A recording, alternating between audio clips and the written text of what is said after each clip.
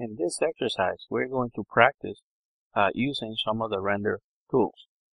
So the first thing we want to do is we want to open the file that we're going to work with.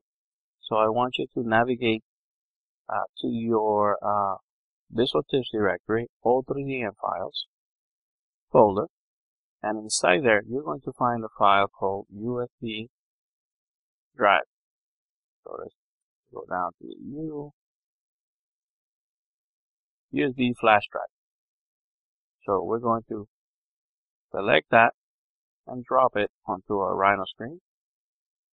Bring this down here and we got open file. So click OK. And now, as you can see, if we zoom, we have a small flash drive.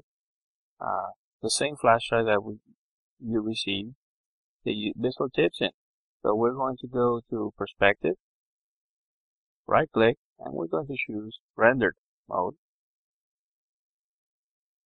And here is our flash drive. And this is just the shell, it doesn't have the internals, but just for rendering the outside. So now that we have the model ready to go, let's open up the panels that we're going to be using. So the first thing I'm going to do is go here and click on Properties. And the object properties open up. And then I'm also going to need Environment. So I'm going to go click on the little gear and choose Environment. I'm going to need the ground plane. I'm also going to work with the libraries. And I'm going to work with materials. So now that I have all my panels open that I'm going to use, let's place this on the side here. Let's dock it. There we go. And now we can go through all our different tabs. So let's go in and go into our library. And let's get this simple basic material and drag and drop it into the workspace. And now if we go to materials, that material is right here. So I want you to right click on that, click duplicate, and then right click again and select duplicate one more time. So now we have 3 of the same material. The first one was going to be called red plastic. The second one is going to be called silver. And the last one is going to be called white reflect. So now we have 3 materials right here. The first one is going to be a dark red. So I'm going to bring the red color a little bit down over here. And by looking at your USB drive, you can see that it's glossy plastic and it's a little bit transparent. You can see the stuff inside. Alright, so that is going to be our plastic. Then the silver, we obviously know what we'll need to do to that. Change it to a gray color, maybe this medium gray over here. And give it a little bit of a gloss finish. Something like so. And finally, the last one will be white. And we'll raise the reflectivity maybe 25%. So now very simple, guys. Select plastic pieces, the model. Right click the red plastic and assign to selection. And you should now see the red. Now select the silver parts. Right click the silver material and assign to selection. There we go. The next thing I'll do is we'll go to ground plane.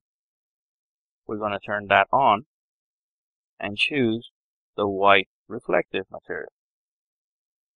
And as you can see, it's starting to look like what we intended.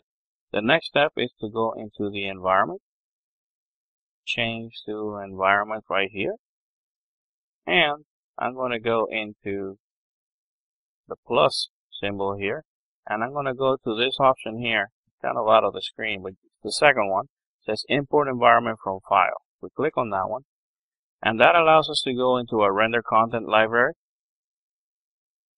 where the environments are, and right there I'm going to choose maybe let's say Rhino Studio environment, and that gives us a little bit of better illumination on our document.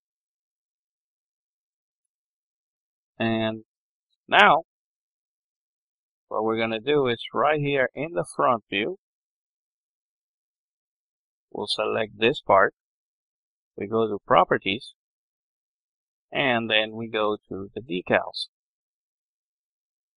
We click decals, then we click add, we click new,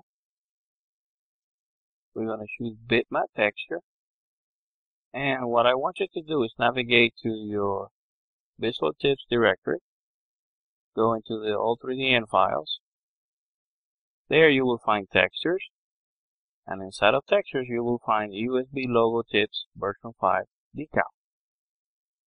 We choose that as our decal, and there it is. We click OK, and it's going to be planar. Click OK one more time, and now we go on place it. I'm going to start down here at the bottom of the drive, go to the right over here before the loop here. So I'm going to stop right around here, and then there I can see the aspect ratio there, the square. Hit enter, and there we can see the tips label on, so we can hit enter.